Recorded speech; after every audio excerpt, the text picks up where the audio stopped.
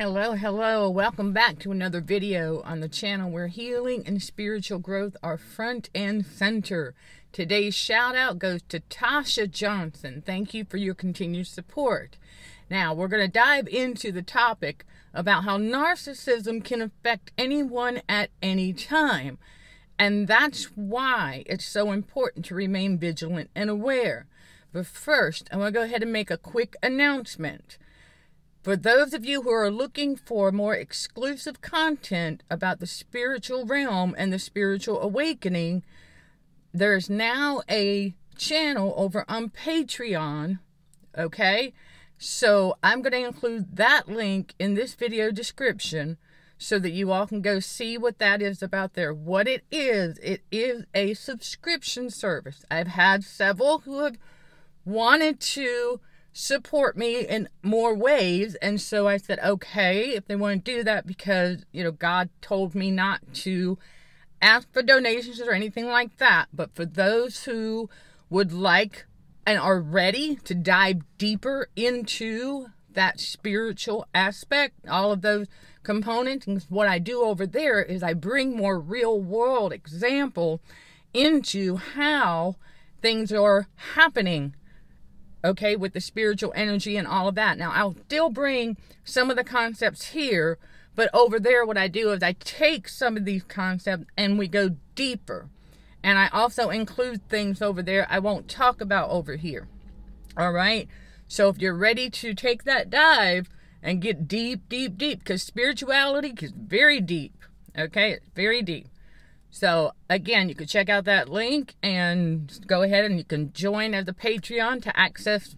There's a welcome video, obviously, and then a little introduction for the public, you know, for people to see and make the decision whether it's something they want to get on board with. Then once you sign up and become a patron, then you'll have access to, there's quite a few videos over there already, and I will continue to upload, you know, probably weekly, one new video per week up there on that one about a specific topic. And as always, I take video requests and questions, things like that there too. But today, let's go into how narcissism can affect anyone at any time and what that means, because it's coming across our feeds more and more lately. You know, a lot of people wondering if they are a narcissist or not, and that's perfectly understandable, because the abusers always have this way of, it's because of that projection. They have this way of tricking their targets, their victims, into thinking that they're the ones with the problem, okay? And that is part and parcel for narcissistic abuse, unfortunately. So it's natural to have those questions. But we also have to remember, God did not tell us that we have to remain vigilant and aware, for the enemy is always roaming about, seeking whom he can devour. He didn't tell us that just to tell us that. Okay, it was not just a one-time thing. It's an everyday thing to remain vigilant and aware. Because there is narcissism is all around us. Okay, it is, you know, that is the battle against narcissism, okay, and all the abuse associated with it. So what happens at any time? Because, let's face it, cognitive dissonance is major, okay? It is major. And so we often get duped a number of times until we realize, oh, okay, once we realize that we've been duped or we've been deceived, then that's when we have to make a mental note and go, okay, we're not going to do that again. We're not going to go down that road again. And that's also part of why God, you know, when God removes people from our lives for a reason, we're not to go back. Because God's like, no, I got you out of that already. So we don't want to go back there. And it does take a little while to learn that lesson. We got to remember that too. Many of us went through it a number of times before God woke us up, okay? And so that's a very big part of it. And we got to remember that narcissism is, largely that ism mindset. Now, here's what it, okay, I'm going to break it down I'm going to show you some differences here. All right, first of all, there is a false narrative as usual, there's a ton of them going around out there saying that narcissists, like all narcissists, are highly self-promoting, da-da-da-da-da-da-da. No, that's not true. There are many people who are starting businesses, who have businesses.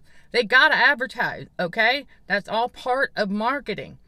Now, here's where the separation between that and narcissism, because doing your own self-advertising and self-promotion is not the ism mindset.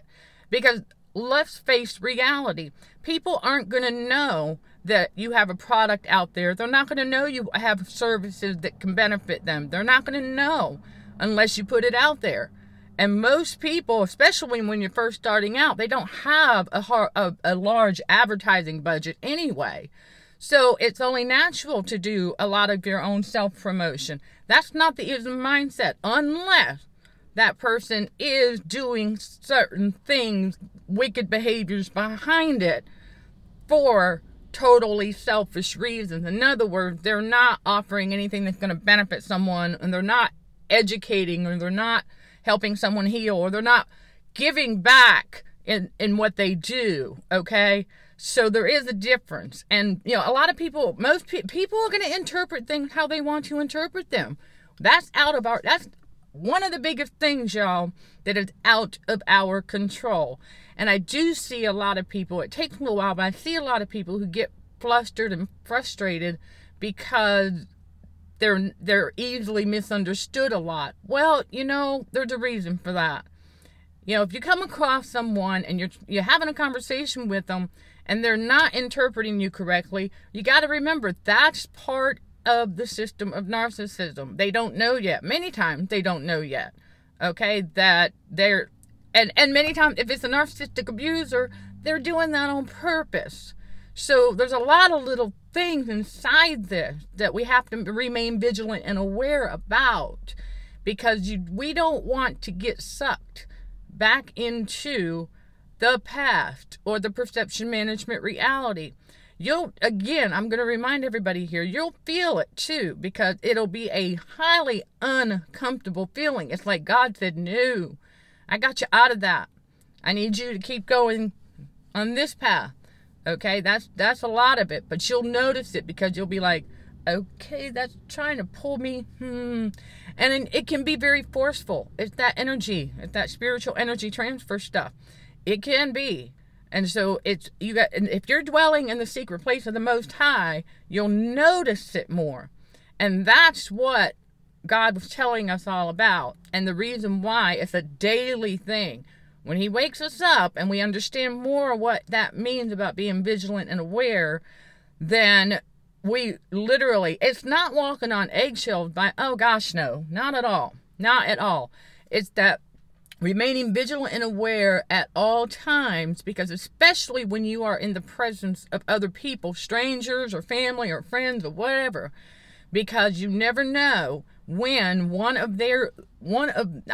all of them are going to have this, but when there's a demon spirit, it's highly likely there's going to be a few in that environment, okay, where there's people who are unaware, they're creeping unaware. We're talking about, let's say, the demon of jealousy, the demon of hate, the demon of criticism, the demon of lust, okay? You will notice it, because let's remember, you're dwelling in the secret place of the Most High, right? You're not even thinking about that. That hasn't crossed your mind, and you're not a jealous person by nature anyway. And so none of that, and you don't hate, you have no hate in your heart, nothing like that. You know that about you. That's part of being vigilant and aware also, okay? Because when you know you, and you know exactly how you're feeling for that day, you will be able to sense when you're around other people, okay? When there is, you'll see if I can find a way to describe this best. You're sitting there, you minding your own business, you know you're feeling fine, you know where you're at, okay? You're with the Heavenly Father. You are listening for His instruction.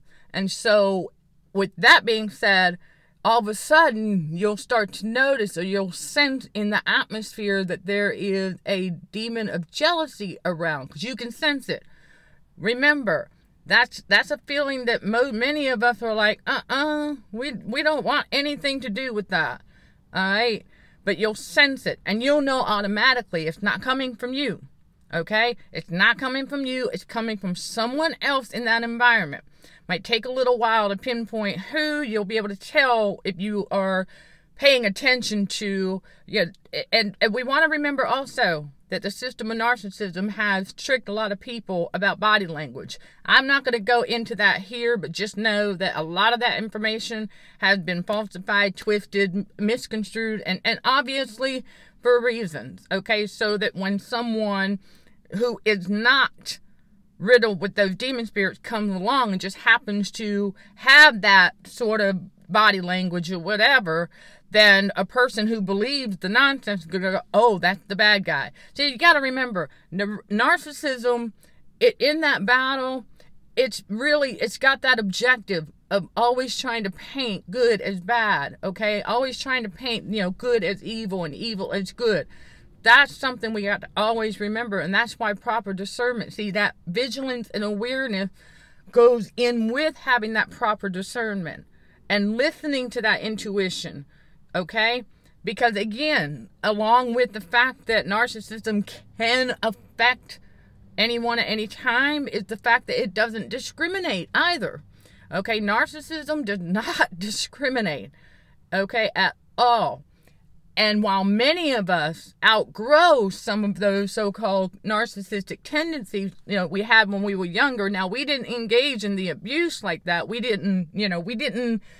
never woke up secretly wanting to destroy other people and things and stuff like that. We were never like that. God knew that.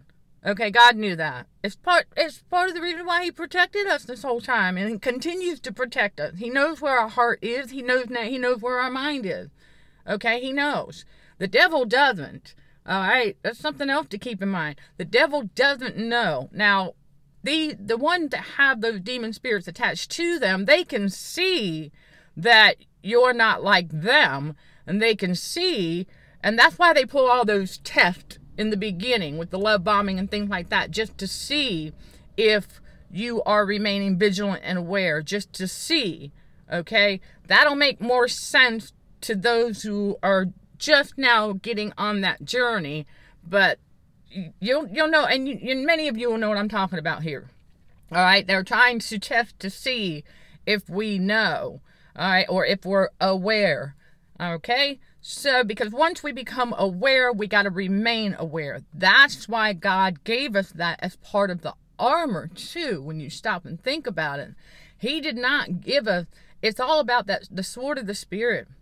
Let me tell you, okay, he gave us all of the tools necessary to battle everything in the spiritual battle, and to realize that, okay, and along with that, we do our own self-reflecting, and we not only are mindful of the atmosphere and the energies and things like that, we are also more mindful of our own behavior to make sure that we're not, engaging in any of that. Now, that's another process in and of itself. So I don't beat yourself up if you haven't eliminated all of it yet. Just give it time, because Jesus will make those changes. You just got to be patient with him. And not only that, you will become more aware. Okay, and that heightened sense of awareness, so that you'll know, especially when somebody's trying to get you to give up and give in to that system of narcissism. You'll know. Okay, and I'll give you an example. Okay, here's a prime example.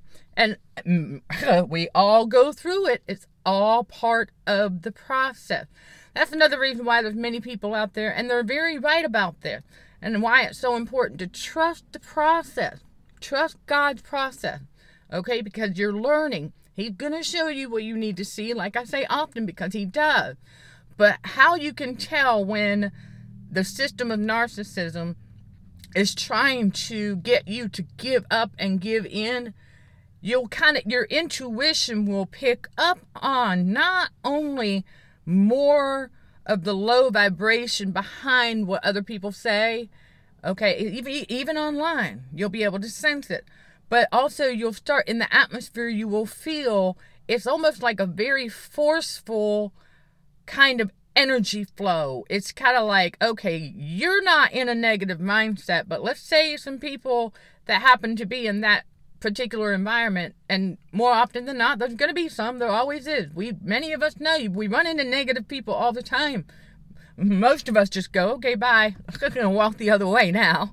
But the thing is that you'll start to sense, because it's similar to a very stuffy atmosphere, kind of, in a way.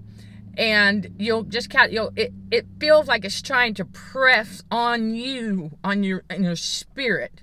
You'll feel it trying to press you in your spirit, not physically. Okay, you'll notice, because it's trying to get, those demon spirits are trying to get in here and convince you again and again that you're not good enough, that you can't do this, that, oh my gosh, this is too hard, I just can't keep going. They're trying to get in there and convince you that, and you can sense it. Okay, not only is it uncomfortable, but it's just a good sign that you need to keep going. You know what I'm saying? It's like turn that negative into a positive. Okay? But that's just one of many ways you'll notice it. And that's all designed to try to get you to give up and give in. Okay? We don't want to do that. I have another video on that. But now also, you all, for the newbies, if you haven't checked out, God wants me to remind everybody of this, that if you are not familiar yet with the content that's on this channel, there's an introduction to the channel video. There's two that are welcome videos. One is at the top of the channel page. So if you're seeing this and you're not on the channel, when you go over to the channel itself, there's a video up there. That's the most recent update, because I'm going to update as not only as I learn, but as we all discover new things and stuff like that. I'll occasionally have new updates, but there's also an original welcome video that if you go to the video tab, you scroll down, you'll see where it says welcome to Narcissism and Cognitive Dissonance. You get a little more information there. And then also the introduction to the channel video. You have to scroll maybe a little bit further down, but it's there. And it'll give you a better idea. Also, my books, okay? There's 2 of them available right now, and you can, in the channel description and on my website. And I talk about how narcissism is the work of the devil. And then the second one is a sequel that branches out, that talks about the 3 different reality stages of life that we all go through until we get to God's reality. And so those might help you get a better feel. And I want everyone to remember that when you're reading those, it's important that you're reading it through the spiritual lens, with your spiritual eyes, not your physical eyes. The spiritual. It's like when we listen to people who are preaching the word of God and stuff like that, we have to listen with the spiritual ear, okay? In order to know and understand, and also to be able to sense whether they actually do have the Holy Spirit, whether it's coming from the Holy Spirit, okay? Because Holy Spirit to spirit will sense it, okay? So it's the same thing when you're reading that content, and especially listening to stuff here, because it's all about spirituality and spiritual growth and healing. It's all about that. But I bring a lot of the concept about narcissism, cognitive dissonance, and the spiritual realm to this channel. Okay, so there's a mix of things. So you'll see some videos where I discuss narcissistic behaviors. Okay, and then you'll see some where I'll break down a little bit more on cognitive dissonance. And you'll see some like this, where are like reminder videos, just to bring a little more awareness so people don't let their guard down. Because there are a lot of people under the impression that narcissism, they think once we get into God's reality, now it shouldn't affect us. But the reality behind it is that it is around us all the time. And it can if we're not vigilant and aware.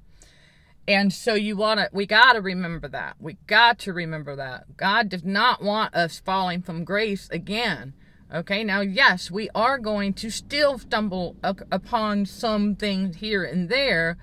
And that's why God tells us we got to test the spirit of someone. We meet someone new that is kind of, seems like we're on the same page and everything like that, but we have to test the spirit. And a lot of that has to do with when you interact with them for a little while, you just got to remain vigilant and aware to see if you notice any of the red flags in narcissism. Okay? Because and this came to my attention not that long ago, that sometimes they don't always come right out with the love bomb. I think what's going on, I mean, what I'm seeing and observing is what's going on with a lot of us coming out, not only sharing our stories and the information about narcissistic abuse, but what's happening is the demon spirits are switching up their game a little bit, but they still play it in different ways. So that's part of what we're doing in God's reality, is we're starting to learn all of that as well. So many of us have talked about the love bombing. So what's happened is I've noticed that some of those human hosts that, again, many of them don't know, they have demon spirit, they've decided to go about it a different way. Okay, like they won't necessarily love bomb right off the bat because they need to get your attention first. Okay, and then it also goes in with that tug at the heartstrings. They have learned not to do that right off the bat. They'll get you into a conversation and they will take their time too. And then as long as we're paying attention, remaining vigilant and aware, then you'll start to see the patterns of narcissism emerge a little bit at a time, and sometimes in a big way. But it might take a little bit, but that's why we always got to be paying attention. All right, and so that's the gist of a lot of different things. I would say a lot, just a handful of all the concepts that are involved, because it all boils down to recognizing, knowing, and understanding narcissistic abuse inside out, so that A, we don't engage in it, B, we don't enable it, and C, we stay away from it as much as possible. Okay, but there does come a time, I want everyone to understand this, there does come a time, especially if you're armored up every single day and thwart those fiery darts, you will eventually be like, oh, okay. I kid you not.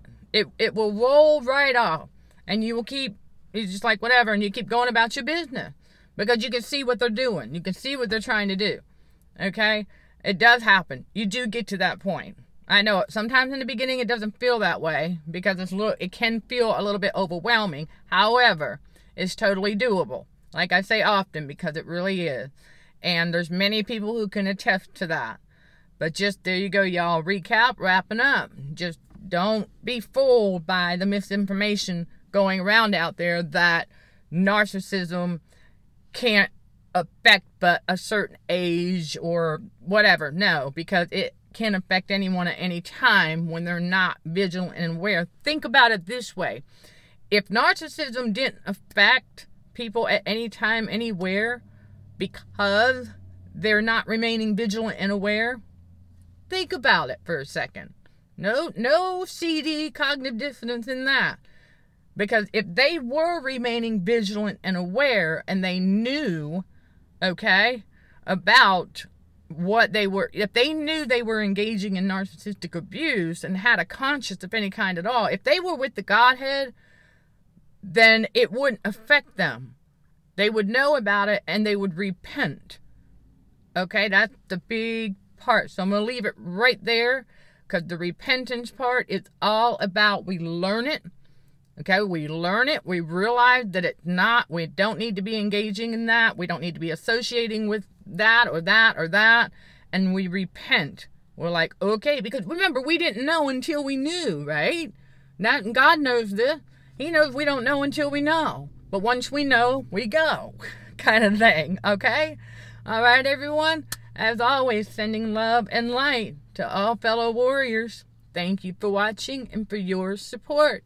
Until next time, let's show some gratitude to the Heavenly Father.